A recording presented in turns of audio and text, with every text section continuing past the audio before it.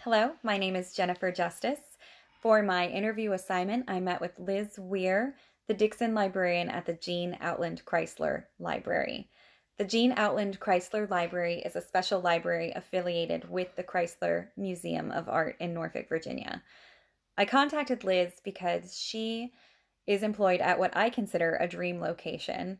I have an undergraduate degree in history and art history, and I hope to work in a special library, in a museum, or archival setting upon the completion of my master's degree.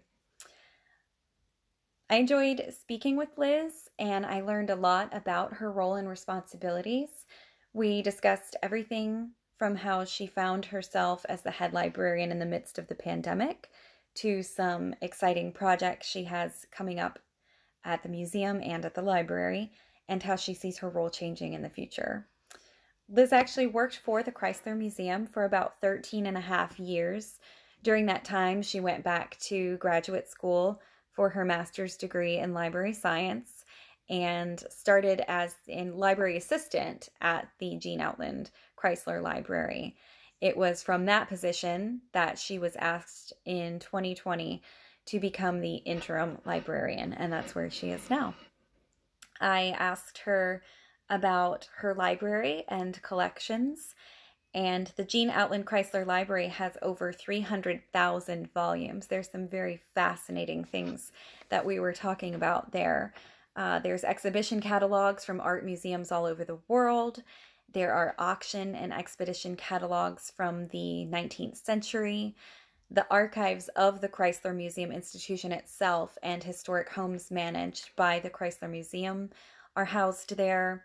And there's a rare book room, which sounds very exciting, doesn't it? With a copy of the Quran from the year 1217, which makes it the oldest book in the collection. The library is mainly used by staff and professionals conducting research and is a non-circulating library. There is a reading room open to the general public where they peruse the collection and conduct research on site. Liz's time is split between two locations. She works at the ODU campus and the Chrysler Museum. On her days at the university, she conducts and assists with research, cleans and organizes, performs maintenance on the collection, and basically gets things situated over there for the museum library. On her days based at the library, she catalogs, assists staff check out books, and interacts with the public, in the reading room. She assumed the position of the Dixon librarian during the height of the COVID-19 pandemic. During that time, the reading room was closed, so she was able to use that time wisely to acclimate herself to her new role and responsibility. She reorganized at the museum. She did thorough cleanings at both work locations, and more importantly, she updated technology. She was telling me that some of the technology she inherited with the library dated to the 1990s. So she knew that she had to get the library undergoing a bit of a 21st century makeover. Some of these technology advances she anticipates will be really beneficial for the library, of course, such as digitizing their archives and integrating new technologies for cataloging, which she's looking forward to both of those. Having worked under the previous librarian prior to her departure, Liz really had a great advantage when she was promoted to her role.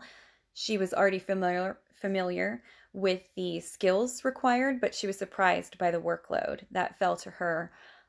She wears many hats and stays very busy. She catalogs, archives, does some conservation work, conducts book care and maintenance, and handles personnel and finance issues. Her advice to someone interested in a role like hers is to be willing to learn how to do many things like that and to make yourself adaptable.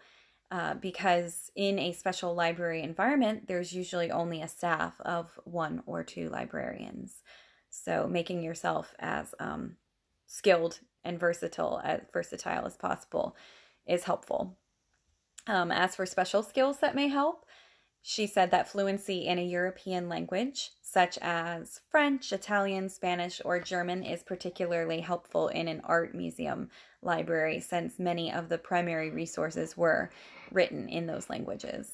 So that particularly inspired me to keep up with my Duolingo French lessons. So we'll see if I can keep that going. And she also said some knowledge of archival procedures is needed. I asked about what role community outreach plays in a private library setting like hers. And it's mostly through partnerships with the museum's education department that the library is able to engage with the community. There are family nights and programs such as Art Out Loud. She also is planning on, in the next year, reaching out to more museums and libraries to build partnerships with them. Part of her duties involving partnering is with museum staff while they research and find resources for upcoming programs and initiatives. She gets to lend a hand there. In the works is an exhibit entitled Building a Legacy, honoring the 50th anniversary of the generous gifts of Walter Chrysler. The Jean Outland Chrysler Library is an essential source of information for that because it houses the Chrysler Building archives. After that is an MC Escher exhibit coming up, which she's really excited about because she thinks it could inspire some exciting programming for school groups.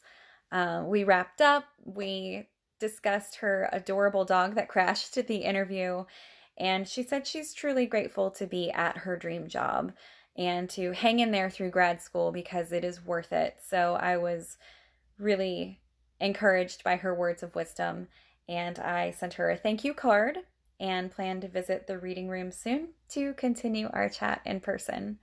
Thank you. I hope you enjoyed hearing about the interview because I certainly enjoyed conducting it.